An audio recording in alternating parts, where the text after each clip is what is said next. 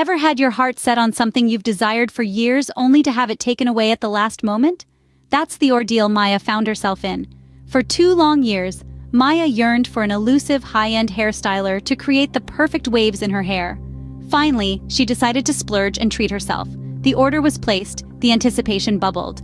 Her hair was going to look fabulous, and her friends green with envy.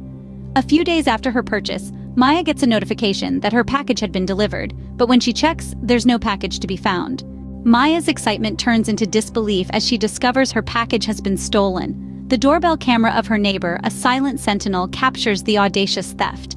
A stranger, a friend of her Uber Eats driver from earlier in the day, is seen walking away with her much-anticipated package. The joy of treating herself to a luxury item evaporates, replaced by a bitter taste of violation.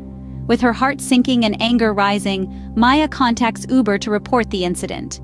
But getting help from Uber proves to be a bigger challenge than Maya expected. Her pleas for assistance are met with automated responses, misunderstandings, and a paltry refund for the non-existent missing food. Frustrated and feeling unheard, Maya files a police report, but days pass without any progress.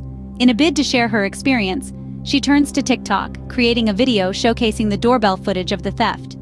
Maya's video goes viral, catching Uber's attention, leading to the removal of the driver, but still no resolution for Maya's stolen package. Just when Maya thinks all hope is lost, a ray of light appears. Amidst the chaos, Uber finally steps up, acknowledging the mishap. They reach out to Maya, promising to arrange a replacement for her stolen hairstyler. After days of frustration and disappointment, Maya finally feels a sense of relief. Uber makes good on their promise, and a brand new hairstyler is delivered to her.